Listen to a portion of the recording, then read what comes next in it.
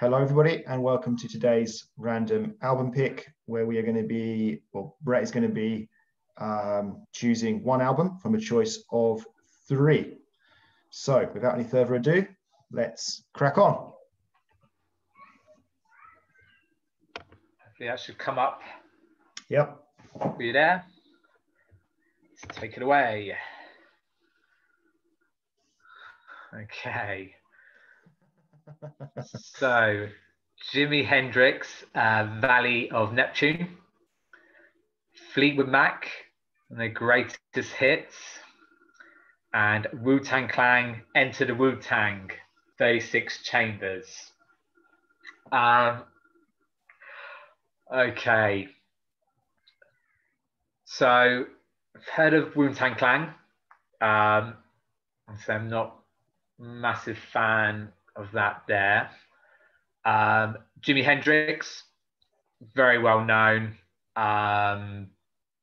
guitar playing stuff there. Admittedly, don't know a lot of his stuff there at all. And Fleetwood Mac, heard of, do enjoy a bit of Fleetwood Mac, definitely my kind of thing from there. I don't know, I shouldn't be influenced from like other things we've done already, really.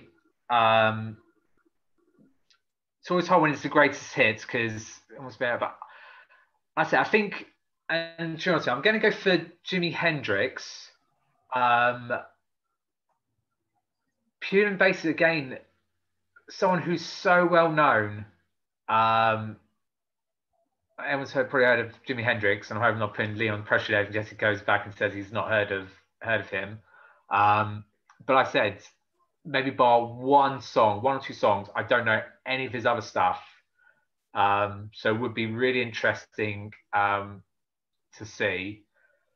So I think that's the one I'm going to go for. I'm going to go for Jimi Hendrix, Valleys of Neptune album. Okay. So yeah, of course I've heard of Jimi Hendrix, but I'm not. There may be songs that I know of his. There probably are. Once we start looking them up and stuff, or you tell me what they are, I don't know. The two that you know, I think. But yeah, I don't even really know. I guess he's just is he a pop singer? That sort of genre? What is it? It's like sort of, it'd be more, I would say, under the sort of the rock side of things.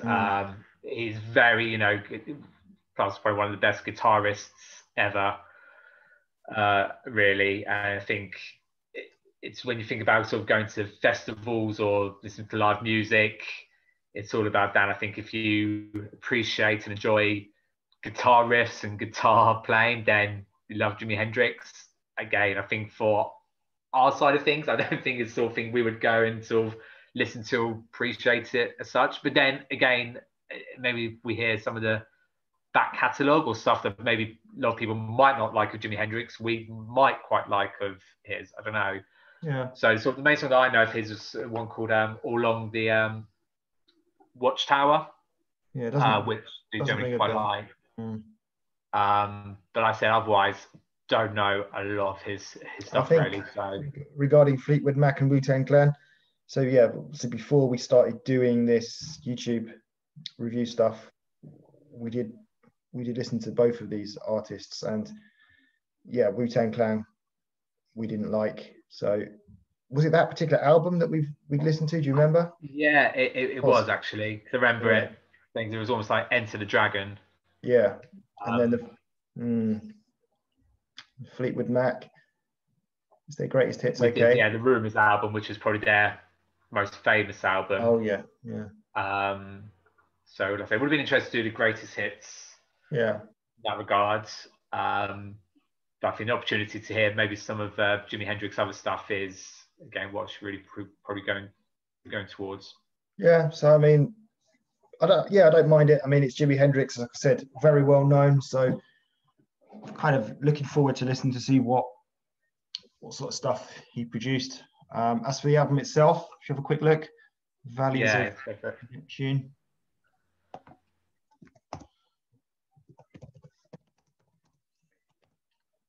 Okay, so it's coming up as a compilation album. It's a post posthumous. What does that mean? Posthumous compilation album.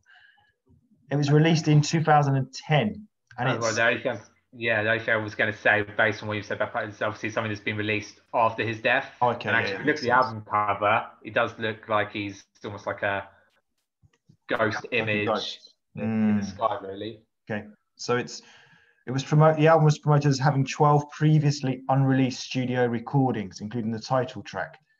So one of the most sought after of all of Hendrix's commercially unavailable recordings. So yeah, interesting. There are 2 bonus tracks there. Trash Man and Slow Version. Listen to them as well. Listen to them as well, or not? Yeah, let's do it. Yeah. Okay, so we listen to the 2 Target bonus tracks. All right. Fair enough.